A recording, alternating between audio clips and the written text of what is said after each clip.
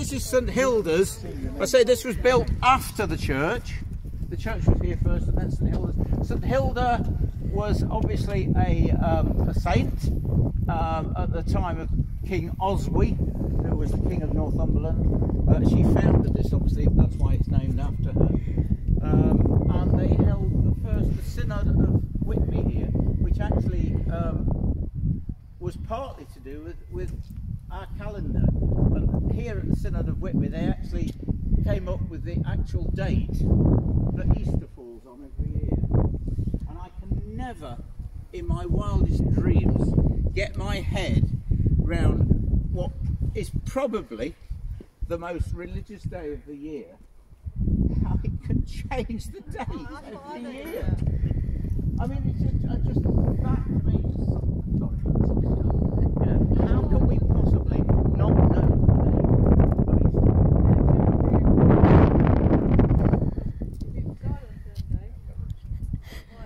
Easter? Yeah, surely, but of course, because basically, I hope I'm not offending anybody here today. You know, I mean, the Bible was written hundreds of years after whatever event it was that happened. So I really don't know, but yeah, but St Hilda is reputed to haunt the building, of course, and is seen standing sometimes in that huge window there in all her glory, and suddenly just vanishes. Have you seen her? Only when coming out of the pub. Yeah, oh, that's all right. And she's, as far as I know, she is actually the only ghost that haunts it. But the next problem we've got here, in my humble opinion, is that because this is St Hilda's monastery, right? Okay, we always label the ghost with the most famous person that we've heard of. Because I would ask all of you here now, and probably all the people in Whitby, does anybody know anybody else that is associated with this monastery? A name of anybody else? No, it's St Hilda's, yeah? So it's St Hilda's ghost, isn't it? Is it? Why would it be St Hilda? I don't know. But that's the problem we've got. And this happens where, you know, Mary Queen of Scots, you know, I mean, she haunts every house that she was imprisoned in, from Linlithgow Palace to Carlisle Castle to Bolton Castle to Wingfield Manor to Chatsworth to Tutbury Castle. She haunts all of them, apart from the place where she was executed, which is Fotheringay Castle. And there's not a trace, not a sign of the ghost of Mary Queen of Scots there. But it's always Mary Queen of Scots' ghost. And I'll ask you now, what about the Tower of London? Who is it? What's the most famous? What's the ghost that haunts the Tower? I know there's lots, but what? Come on. No? No. As far as I know, well, probably. But come on, the most famous ghost that haunts the Tower of London. No, she wasn't there. Margaret Pole. Yes. Well, no, yeah, but you're right. But who would you all think haunts the Tower of London? Somebody said it. Anne Boleyn. Anne Boleyn. How do you know it's Anne Boleyn? Would you recognise her with a head under her arm? or on a head for that matter? How do you know it's Anne Boleyn? Would anybody here recognise Anne Boleyn if she wandered past us now? Because I certainly wouldn't. So how do you know it's Anne Boleyn? Are you supposed to hammer on the door or something? No, that's the other one that was beheaded at Hampton Court Palace. The other one that was beheaded. Catherine Howard, wasn't it? I believe so, yeah. But no, basically, I say to you all, how do you know it's Anne Boleyn? Oh, well, she's seen wearing a Tudor dress. Yeah, well, most people, well, there might be some of the blokes, but, you know, wore Tudor dresses in Tudor times, didn't they? So how do you know it's Anne Boleyn? Because it isn't Anne Boleyn, and this gentleman here knows exactly who it was. Margaret Pole. Named Margaret Pole.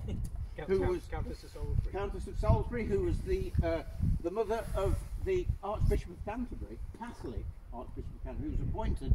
But before then, when Henry VIII nicked the church, and we all became good Protestants, yeah, Cardinal Pole, as he was then, that's the son, Cardinal Pole, was very much against Henry VIII, and he fled to France. And so Henry VIII grabbed his mum instead. Dame Margaret Pole. She was in the 70s, wasn't she? Well, the late 70s at the time. Imprisoned at the Tower of London because he couldn't get hold of his son, her son. and eventually brought her out onto Tower Green to be beheaded. Say that again. He was a horrible man. Yeah, big fat git he was. Anyway. My sons don't do that. So basically, she came out onto the guy and she knelt down and placed her neck on the block and changed her mind and ran off. And the executioner chased her round and round Tower Green, hacking away at her with the axe until he eventually hacked to pieces and killed her. Now that, in my opinion, is the sort of trauma that can cause a haunting. Whereas Anne Boleyn, oh, she had a lovely execution. I mean, she really did. I mean, it was absolutely fantastic.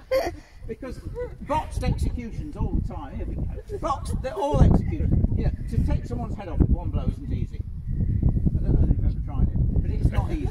It really isn't. Because you see, here we go. You see, the thing is that what you've got to remember is that this is the lowest of the low. Someone brought out the condemned cell, appointed as hangman because you hang somebody and then give them the job. You also had to behead people, but you didn't behead many. You hanged a lot of people, but you didn't really behead many people. Kings and queens, lords and ladies, and they didn't come every day.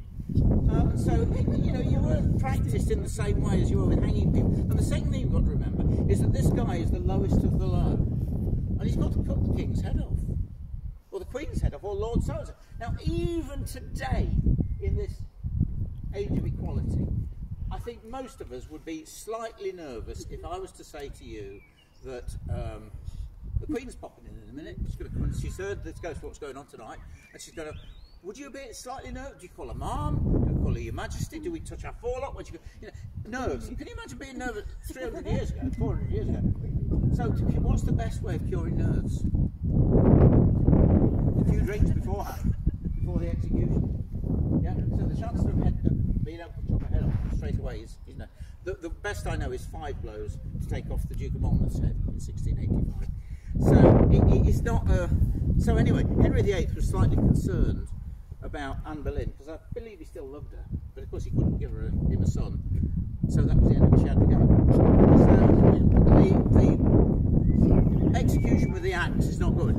Now we still own France. We still own Calais in 1536, and the French and the Germans used to take people's head off with a sword instead of an axe.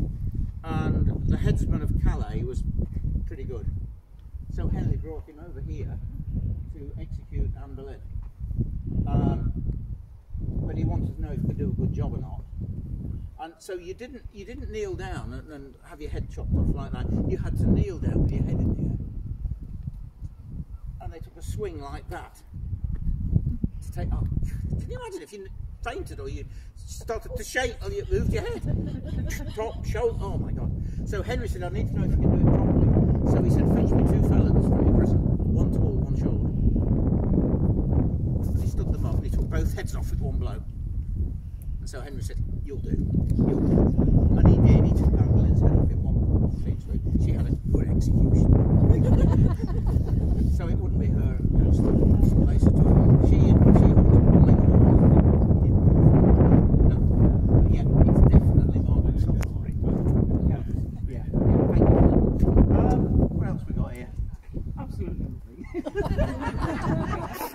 the place when Henry VIII took it over and dissolved the monasteries, it was given to a family called Cholmondeley, and they built this place here as sort of their stately home. That's the museum, I believe now, is it not? For English Heritage Museum. But I will just I mean, because as far as I know, the only ghost that's in this place is this person that's seen in the window. Who it is, I don't know. But just do you realise how many religious ghosts there are? Just think how many times people report seeing a ghostly nun. So many. Or a monk. Always monks and nuns, vicars, tarts. No tarts. But you know what I mean? There probably are a few. Down at the bottom of in Whitby, I'm sure there's quite a few down there. But you know, there are so many religious ghosts. She won't let me do any more ghost walks after this. She never heard it before. She never heard it before. big reason why you get so many religions. First reason is that, of course, in those early days, lots of people wore cloaks and hoods. So everyone sees someone in a brown cloak or a grey, or whatever. It's always a monk or a nun. You know. But there are numerous religious codes, and the reason is quite simple. Quite good actually talking about it here. When this big fat king came along, Henry VIII, I said, right, boys and girls, we're all changing sides now. All of a sudden, we're not going to be good Catholics. We're all going to be Church of England, Protestants. I'm the boss now. I'm taking over. No more Pope. No more idolatry. No more this, that, and the other. No more Catholicism. No more confession. No more communion. No more this. And all of a sudden, now what you've got to remember is that religion was everything. I mean everything. Death was commonplace. Most people were dead by 40. The kids predeceased them. They'd been in battles. They'd seen executions. Death was not the problem. It was the afterlife. It was so important to people whether they went up, whether they went down. And that was paramount in people's lives. It was illegal not to go to church. And so it really meant everything to people. And all of a sudden, Henry VIII said, we're all changing sides. And I mean, I use this one, you know, but obviously it won't mean anything to most of you guys, but it's a bit like asking a Derby County supporter to put on a Nottingham Forest shirt. Oh, bloody God, I'd rather do that. You would, wouldn't you? Georgie, you would die rather than put on a Forest shirt on. There you go, a good Derby County supporter, you see. But guys, joking apart, they were prepared to die rather than change sides.